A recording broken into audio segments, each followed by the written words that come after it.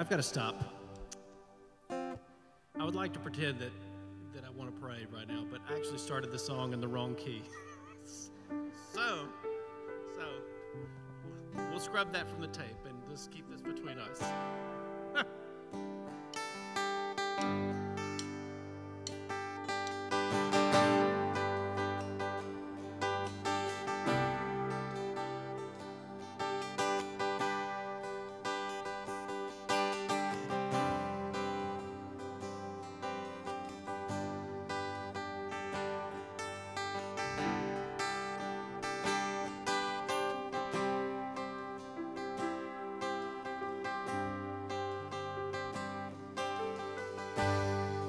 There's nothing worth more than could ever come close. Nothing can compare.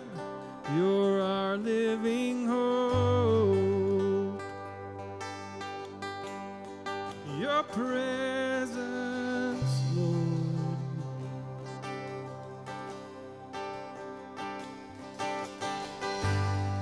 I've tasted and seen of the sweetest of loves, where my heart becomes free and my shame is undone. For your presence, Lord. And oh, Holy Spirit, you are welcome here. Oh, come flood this place and fill the atmosphere.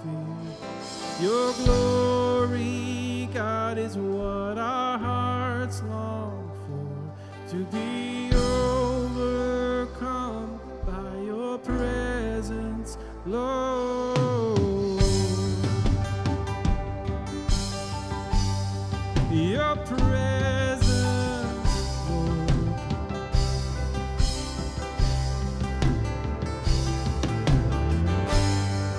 There's nothing worth more that could ever come close.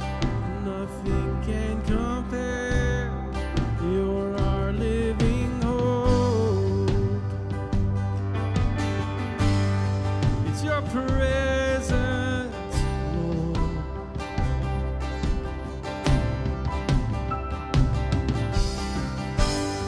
Well, I've tasted and seen of the sweetest of loves, where my heart becomes free and my shame is undone.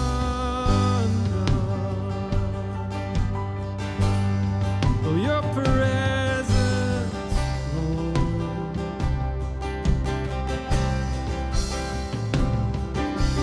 Holy Spirit, you are welcome here. Come flood this place and fill the atmosphere. Your glory, God, is what our hearts long for, to be overcome by your presence, Lord. Holy Spirit, you are welcome here. Come flood this place and fill the atmosphere. Your glory, God, is what our hearts long for, to be overcome by your presence, Lord. Your presence, Lord.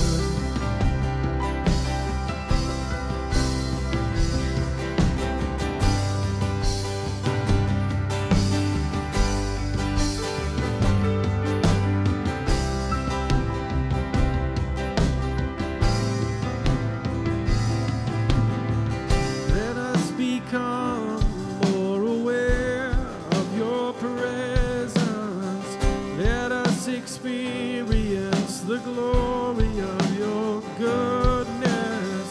Let us become more aware of your presence. Let us experience the glory of your goodness.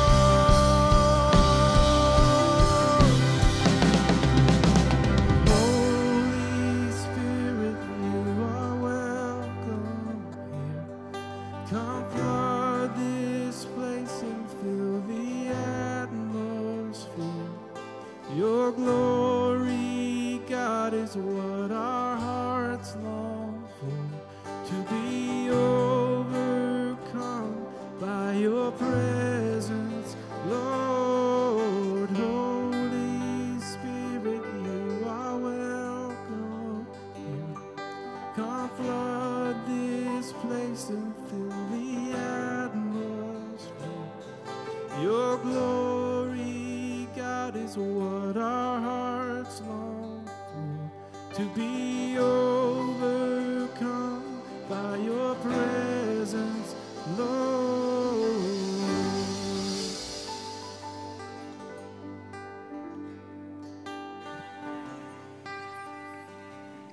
Amen.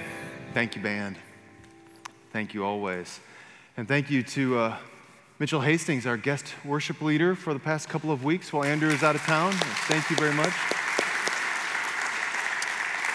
And for what it's worth, I like that key better. Yeah.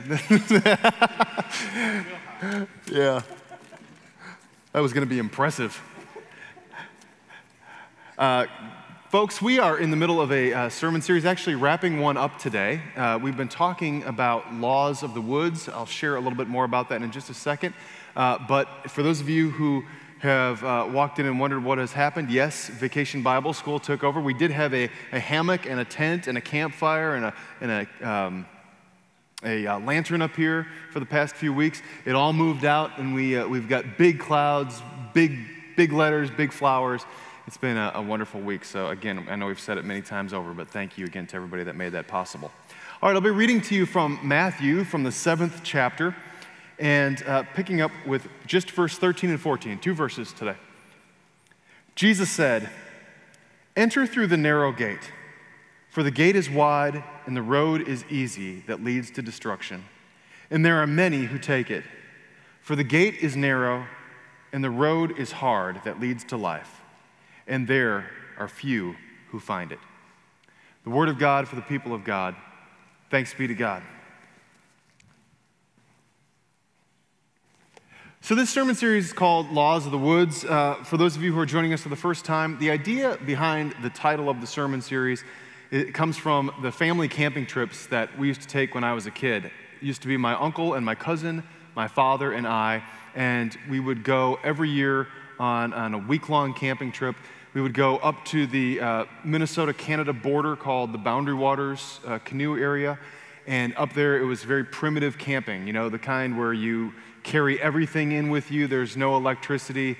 You don't even see airplanes flying overhead, no cell phone towers in sight, that kind of a thing. So it is on purpose that you go out and you try to be as remote as possible, because there's something either wonderful or crazy about doing something like that, depending on your perspective on camping and being in environments like that.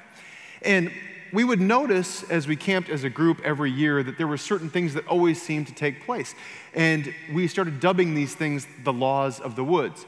Like, for example, 2 weeks ago, I talked about how no matter where you sit around the campfire, the smoke is always going to find you. And you can shift, but it's going to find you again. And it's going to get in your clothes, it's going to sting your eyes, and you're going to have to walk away and just come back and know that that is just a part of the deal. And we talked about how, much like Jesus talks about pray without hesitation and pray persistently, the smoke was persistent in always finding us around the fire. We talked about the importance of sacrifice in our own lives, and sometimes, like when you're camping, you got to just go ahead and get your boots wet in order to save the canoe from tipping over when you're trying to drag it up onto the shore and beach it. Last week, we talked about how everything tastes a little bit better when dirt is in it. We talked about getting our hands dirty and reconnecting with some of the things in life that make a difference, like getting our hands down in the dirt. And today's law of the woods is this: it's always worth it to take 2 trips.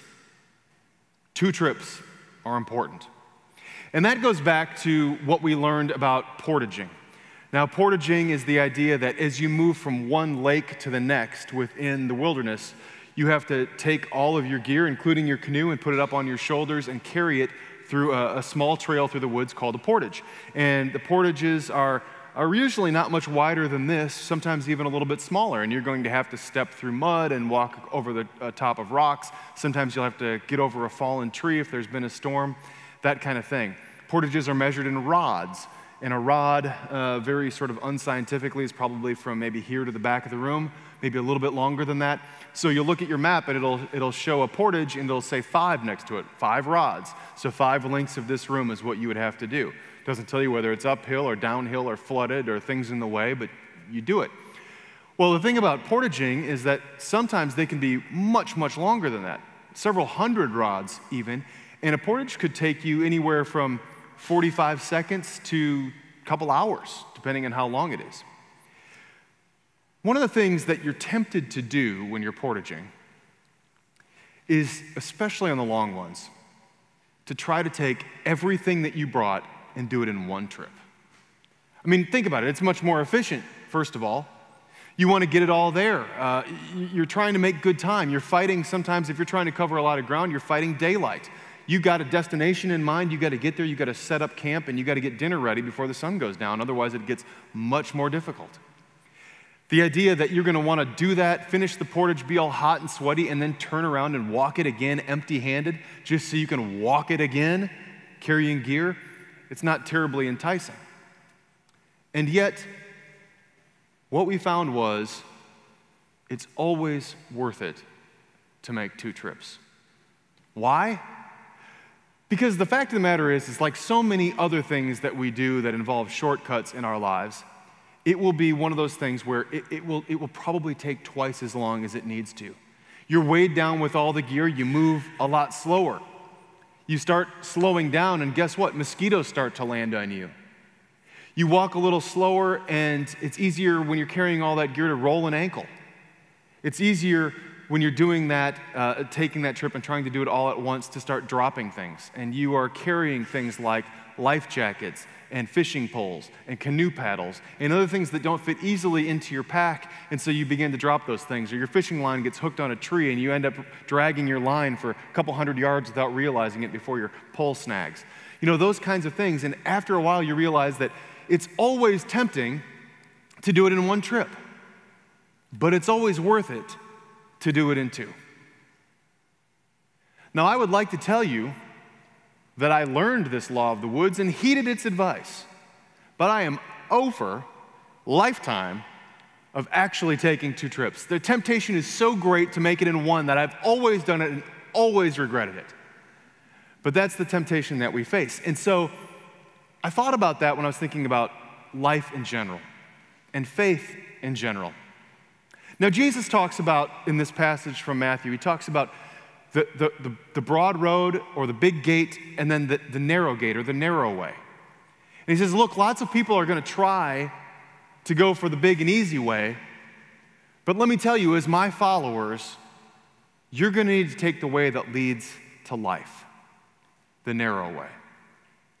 Now, the passage that I just read to you is from the NRSV, the New Revised Standard Version. There's lots of reasons why I prefer this version, and we read from it each Sunday in worship. And we're going to do another sermon series a few months from now where we're going to talk about some of those kinds of things in the Bible, like which translation we read from and why that might make a difference, and why the Bible came to be and who put it together, and some of those kinds of things. And we'll get to that later on.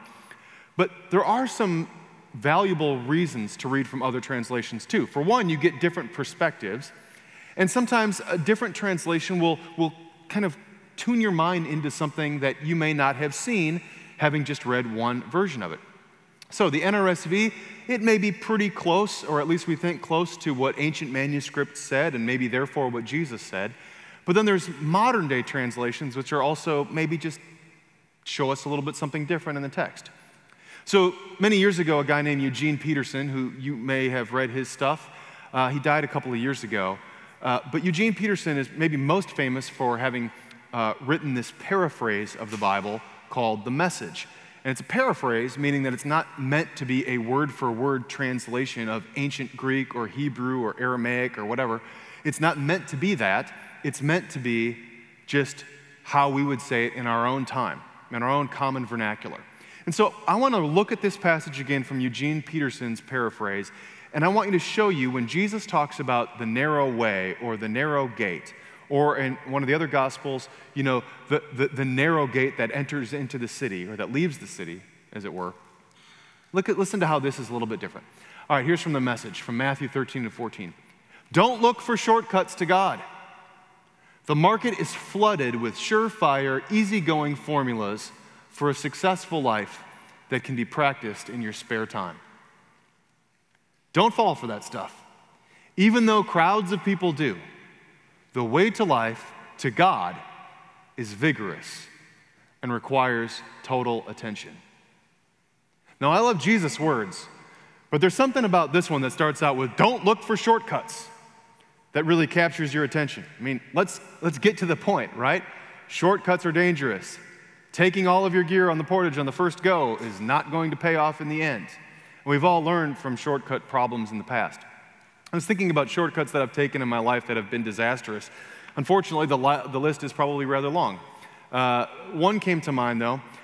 When I was in seminary, Eleanor and I, in our first year of marriage, we were living in an apartment building. It was one of those brick apartment buildings shaped kind of like a horseshoe, like there are tens of thousands of in Chicago.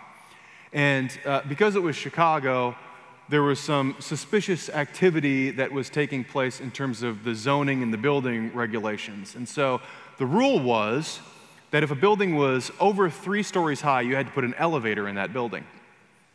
But somebody got around that by building 4-story buildings and saying, no, the first floor is garden apartments.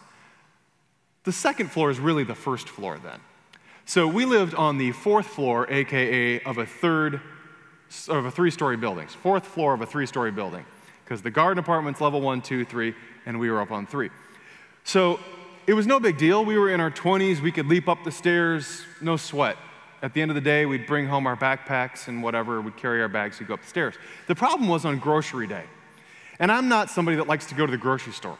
So and neither is Eleanor. So when we would go to the grocery store, it'd be that once a week or once every week and a half trip, and you'd buy tons of stuff. And I'm one of those people that still to this day, I like to load my arms up all the way to the elbows with grocery bags and take one trip into the house. Now, it's not so big of a deal living at the parsonage because there's just a half a flight of stairs, and boom, you're upstairs and into the kitchen. 4th floor walk up, that was a different deal. So one day I'm sitting at my desk lamenting the fact that it's grocery day, and I'm looking out my window, and I noticed that on the outside of this building, which was about a 100-year-old building, there was this steel bar that came out at a 90-degree angle, and it was about as long as my arm. And I got to thinking, how could I use this to my advantage?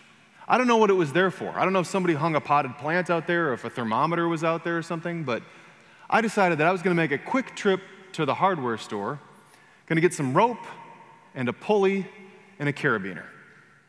And I rigged up this little system so that when I got home from the grocery store the next time, I probably put, 12 bags or so on this carabiner. I hooked it up, got up to the top, opened up the window, reached out, grabbed the line, and I thought I was slick, right? It only took until it started crashing against my 2nd floor neighbor's window that I realized that I had rubbed one of these bags so bare that the contents started falling out, smearing her window on the way down, crashing on the sidewalk below, making a grand mess. I got it to the top, found that all 12 eggs were broken, the milk carton had sprung a leak, and all my fruit was bruised for the next week. And then I spent, in an effort to have to make just one trip of dragging that pulley up, I ended up spending multiple trips going down and cleaning up the mess below. Shortcuts.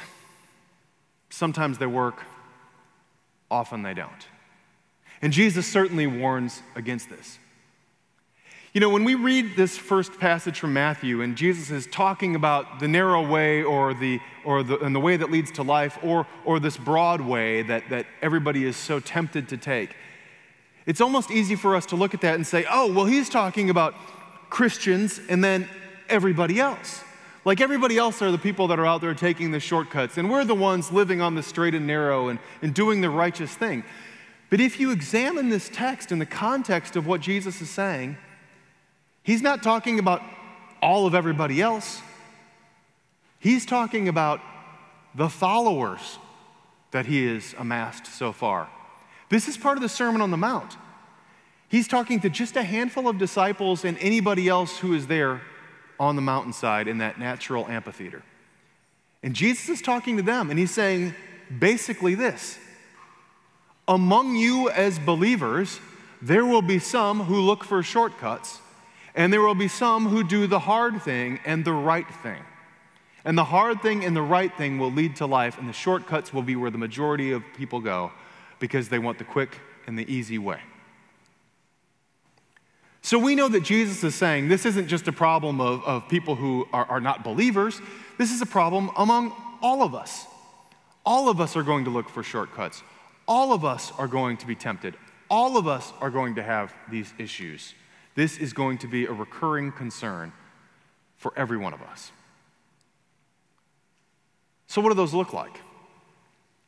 Those of you who read the book that we did during Lent on the Sermon on the Mount may remember that the author A.J. Levine said, this is an example of saying, for example, it's much harder to love your enemies than to hate them.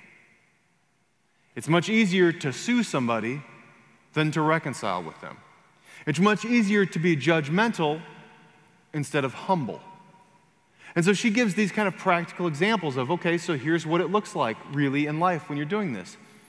And she says, if we want as a guide for ourselves, as Jesus followers, of what it means to look for ways to stay on that narrow path or to look for that narrow gate, she says we must first filter this through the commandment to love one another.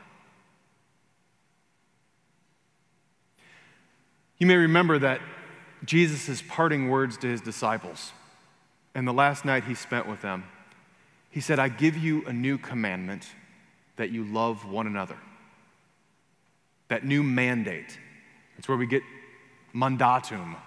It's a Latin word for mandate, which is where we get the word for Maundy Thursday. The mandate Thursday. This new mandate that you love one another. So she says that if we are trying to figure out where it is, that where the broad path is or where the narrow path is, you have to be able to filter through this commandment to love one another. Are you taking the proper response? Well, I don't know. Is this showing love to your neighbor? Is this showing love to God? Is this showing love to yourself?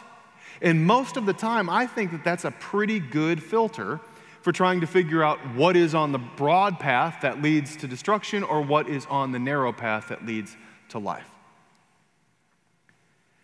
Jesus walks up on a woman who is about to be stoned, and he steps in between those who have rocks in their hands and the woman and what she's accused of, and he says, let those without sin cast the first stone. And it makes the men think, and they drop their stones by their side. They had every right to do that. They probably saw that action as just. They rationalized what they were doing. But through the filter of love, was that the right response? It's much easier to say, no, a wrong was caused, kill her, and let's move on, than to say, we need to bring this person back into the fold of the community, welcome them back, help them again to walk on the straight and narrow. There are other examples like this in Scripture too. Jesus is always standing there, and he oftentimes is saying something that is contrary to popular opinion, or certainly contrary to the shortcuts that people are tempted to take. And he stands in the middle, and he says, no, no, and he shows us what living through the example of love looks like.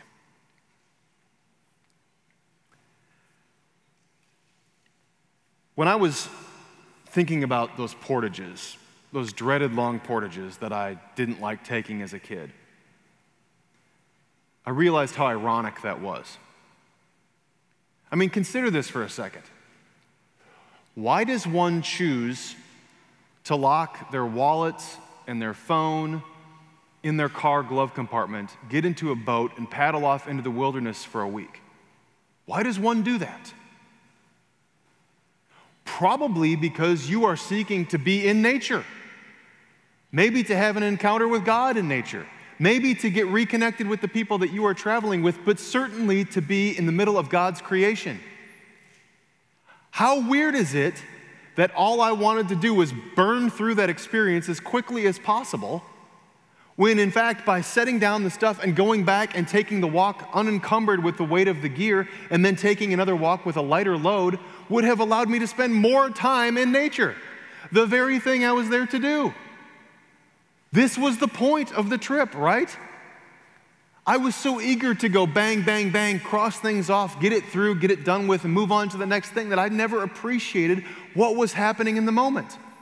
I didn't learn anything, I didn't see anything, I didn't witness anything. I remember sitting on a rocky outcropping looking out at the lake. I remember the sunrises and the sunsets. I remember the conversations with my dad and my uncle and my cousin. What I don't remember is walking those portages. Why? Because I was trying to get through it as quickly as possible. I didn't want to do that.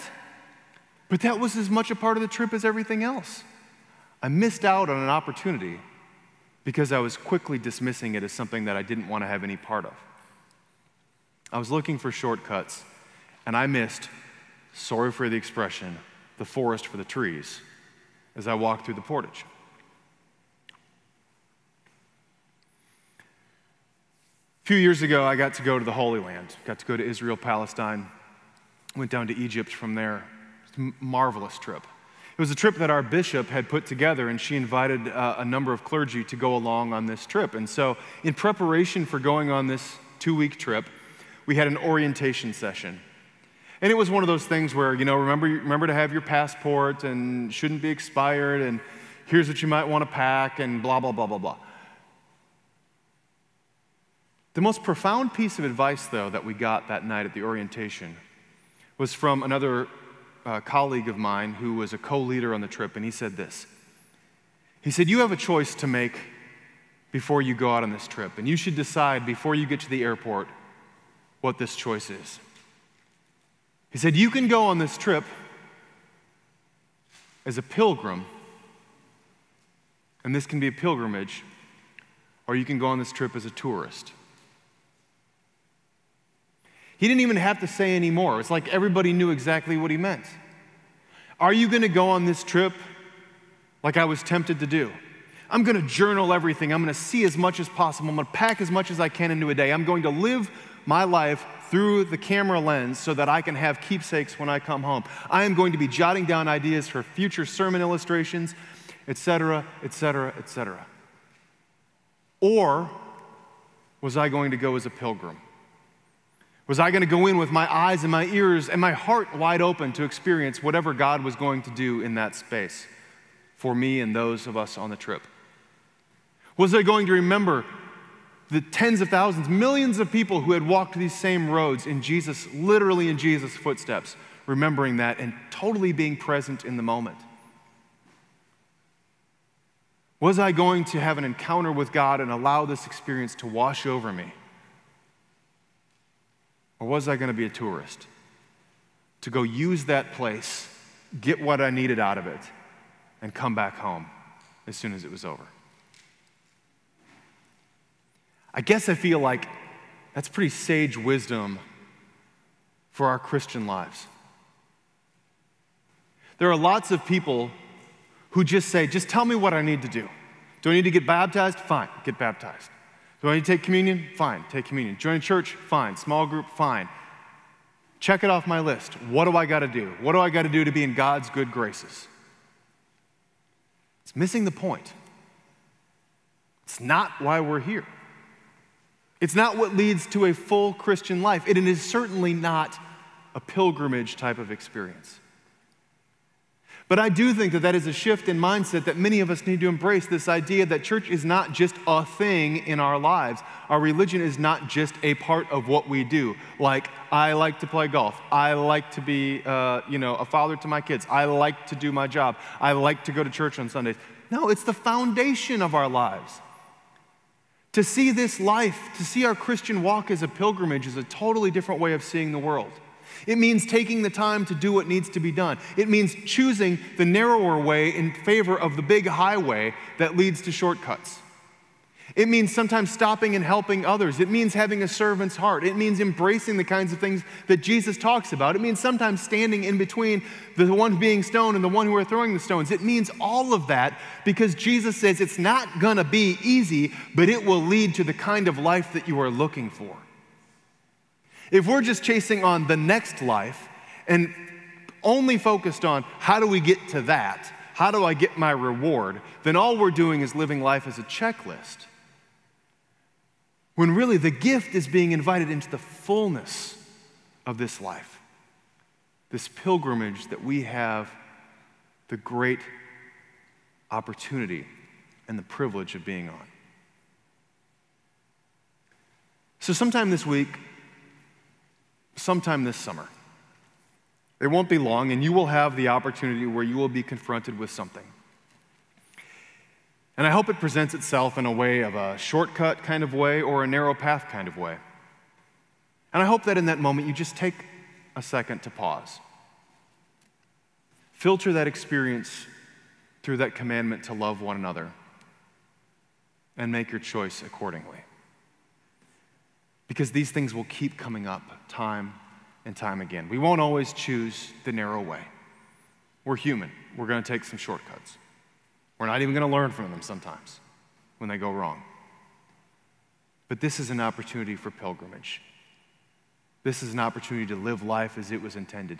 This is the opportunity to be Jesus followers, to be disciples, to be pilgrims in this life that God has so lovingly gifted us.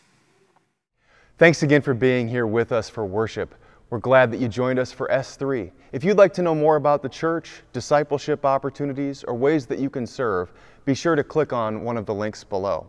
Also, if you're interested in supporting the church beyond your prayers and your presence, we hope that you'll consider giving financially as well, and you can find that link on our page as well. Thank you for being here. Have a great week.